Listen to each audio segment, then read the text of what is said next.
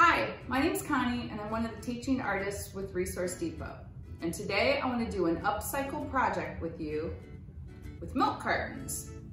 So today we're going to make a birdhouse, and the very first thing you want to do with the milk carton is make sure you rinse it, get it really good and rinsed out inside because you don't want a sour milk smell, and let it dry really well.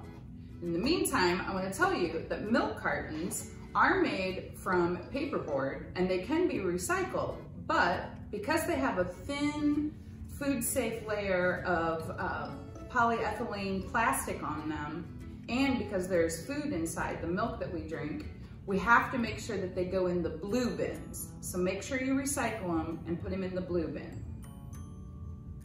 So we're gonna have fun and make our birdhouse and decorate it however you want, but also it's important to support wildlife.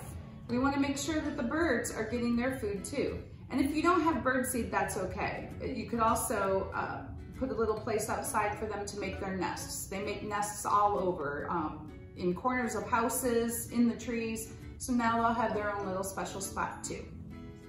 So the materials that we're going to use is a juice or milk container, that half gallon, but if you don't have one of these, you can use a plastic gallon milk jug too. But for this, we're going to use this milk container.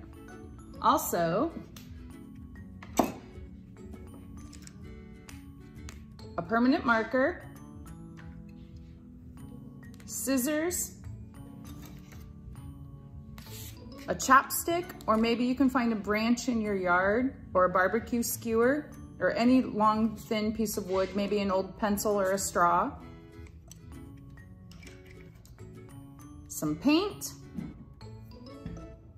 some paint brushes, some string, and a box cutter for the adults to use, and a paper punch. But if you don't have one, that's fine. So first thing we're gonna do is take our milk carton and take our marker, and we're going to draw where you want the door to be on your bird feeder. Kind of like a rectangle. You don't want it to go too far to the side,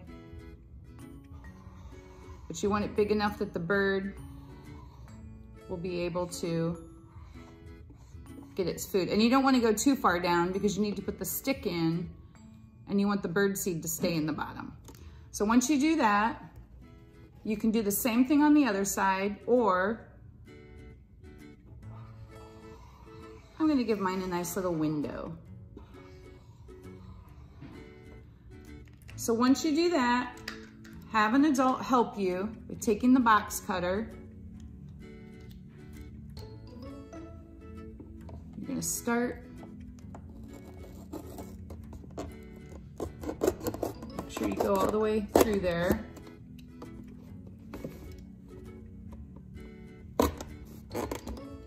And then the adult can help you with this part. But once you get it started, you can also just take scissors .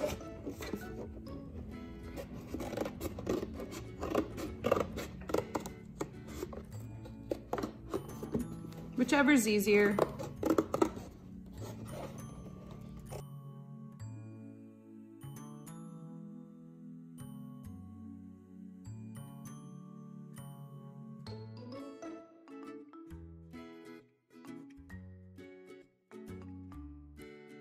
Great, there you go. So you have an opening on each side for the birds.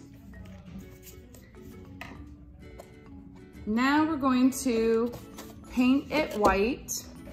You want a nice white background if you have it, and that way you can decorate it with different colors. So the first thing we're gonna do is put a white layer of paint on it. So once you have a nice white covered base, you're gonna take your other paints, just a little bit, you don't need too much. You can always add more.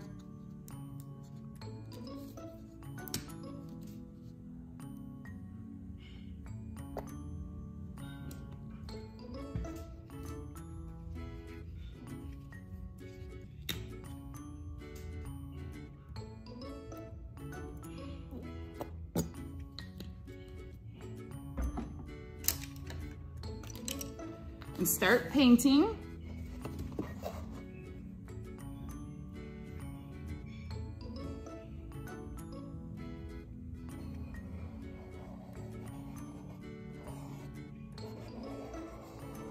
Whatever kind of design you want. Make it nice and bright for your garden or outside or wherever you want to hang it.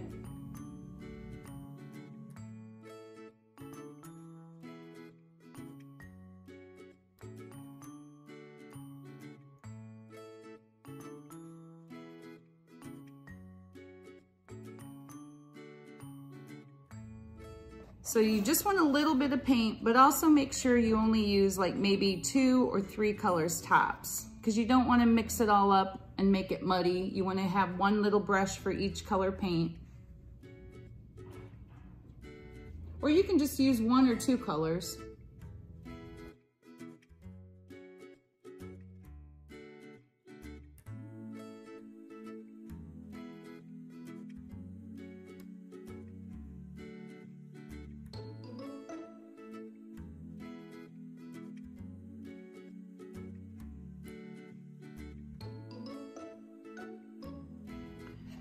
So once you get it painted, decorate it however you want. We're gonna put it away over here to the side, let it dry. And in the meantime, if you have a bunch of paint left, maybe you have some paper that you can paint a picture with or paint another project with while you're waiting for your bird feeder to dry. If not, maybe you can get some plastic wrap and cover it up and use it later for another project. But make sure you rinse your brushes out really well. Get them nice and clean and then set them aside to dry too.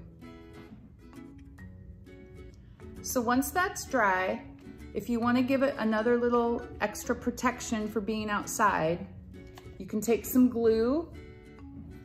Just take a little bit of glue, pour it in a cup or on a plate with the brush, and just give it a nice thin layer. Just go over it really thin, and that'll protect it from the rain outside and the sun. And then you want to let it dry.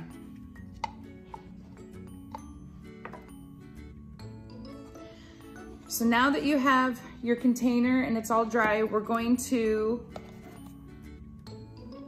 make a little hole down on each side underneath the opening. So if you want to get an adult to help you with that, they can take the box cutter or some strong scissors or something and just make a tiny hole. And then we're going to use, I have a chopstick, but whatever piece long thin stick you have, we're just going to put it in through one side and out the other. There we go, like that, so that the birds have a little perch to sit on. And then at the top, so that you can hang it, I'm gonna take a paper punch and put it in at the top. Make a hole. And then we're gonna take some string or thread or whatever you have at home. And we're not gonna use too much, but enough. You wanna make it long enough that you can thread it through.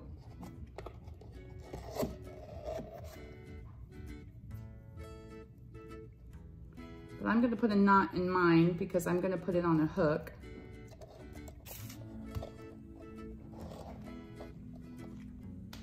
But if you want to, if you're gonna put it on a tree branch, make sure you know where you're gonna put it first, because you might wanna just wait and tie it around the branch. But I'm gonna put a knot on mine. So there you go. Now you just fill it with bird seed, or if you don't have bird seed, you can still make one of these and leave it outside for the birds to make their little nest in, or maybe even just take a little break from the heat. So that was a fun upcycle project. Think of some other things you can do with milk containers too. Always remember your 3 R's: reduce, reuse, recycle. and they do go in order of importance. And a very big thank you to our funders, Primetime and Children's Services Council. Be sure to come back for more Upcycle projects. See you again, bye.